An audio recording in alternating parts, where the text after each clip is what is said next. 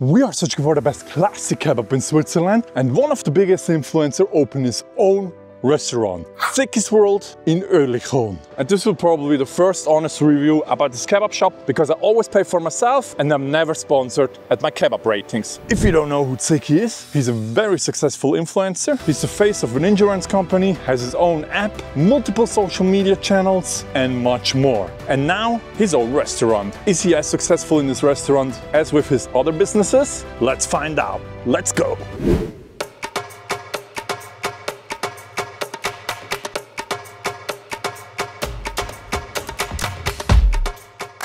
Here is the whole kebab, Bread test, meat test, and now the whole thing.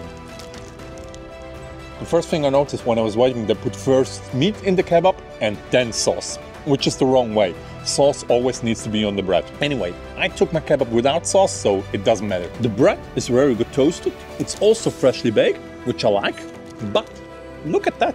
It's very floppy and not really crispy on the outside. I don't know what happened.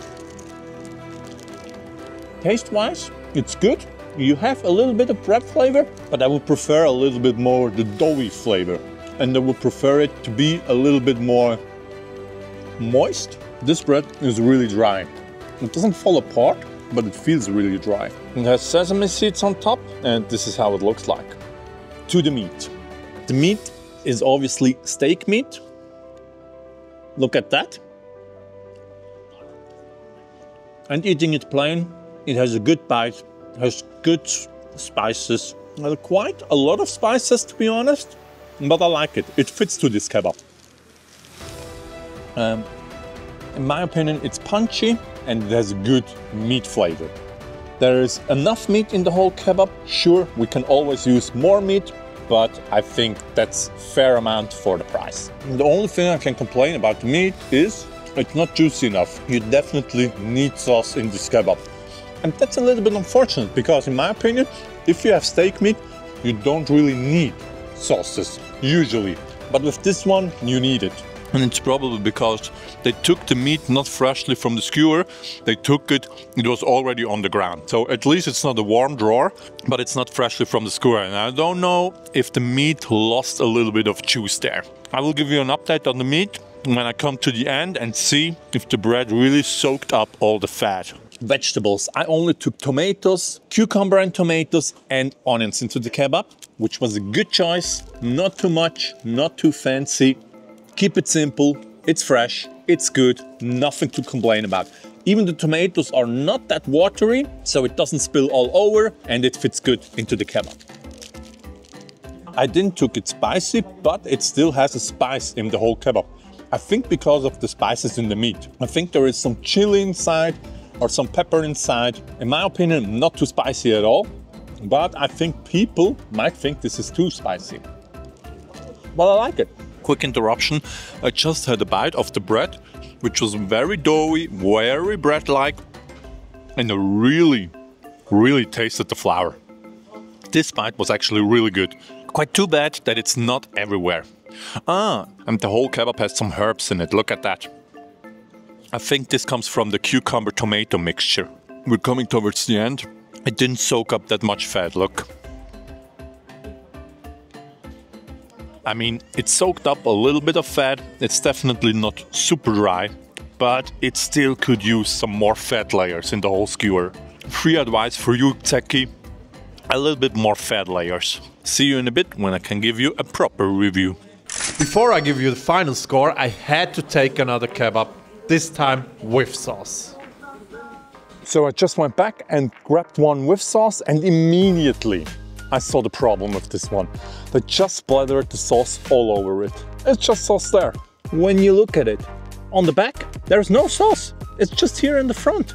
Distribution, absolutely catastrophic. I don't know. Let's see how it tastes like. Zekisworld with sauce. Obviously, in the first bite, immediately the sauce punch.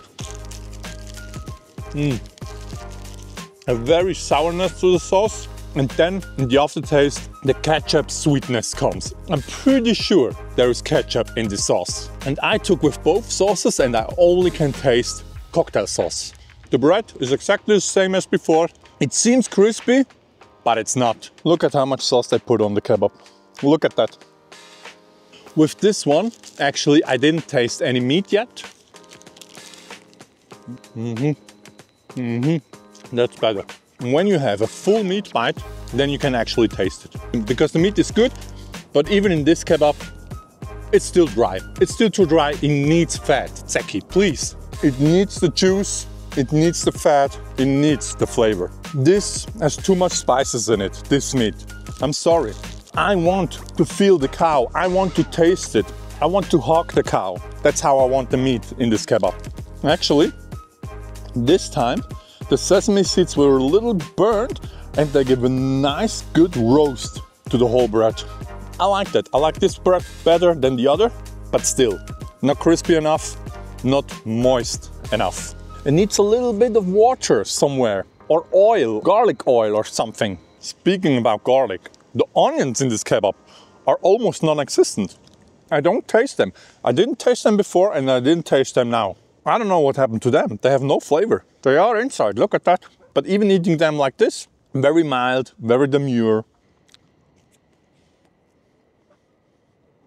Zekisworld in Oerlikon. I know I complained a lot, but I only wanted to highlight the critique. But overall, this is an excellent kebab. 2 years ago, I would love to have a kebab like this. The competition got harder, yes, but this is still very good. Very good sliced meat, very good freshly baked bread, fresh vegetables, and take this kebab without sauce and you're good. And that's why I give this kebab an 8 out of 10 and it makes it barely into my classic kebab ranking list.